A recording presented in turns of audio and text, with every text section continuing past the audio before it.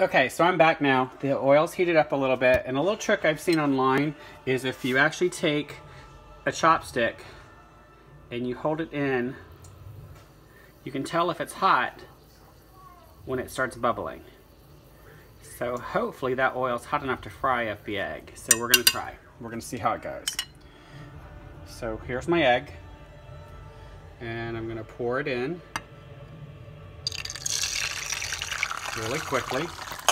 Now I'm going to actually try to hold this and do salt and pepper at the same time, which is going to be quite fun. Hopefully you can see it. Oh, maybe not. So hold on just a second. Sorry. Like I said, this is a first time video, so it's probably going to be a learning process. Okay, got a little salt and pepper on there for you. Now for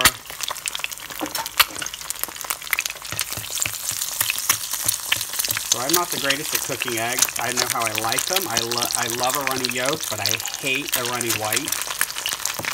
So I just typically go through and in the pan, I don't like to flip it necessarily right away, but I want to get those edges crispy.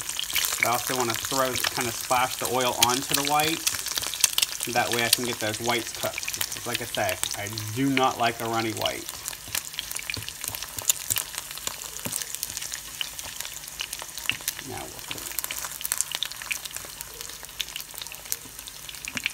Now we'll go through and do a little bit on top of the white, on top of the yellow.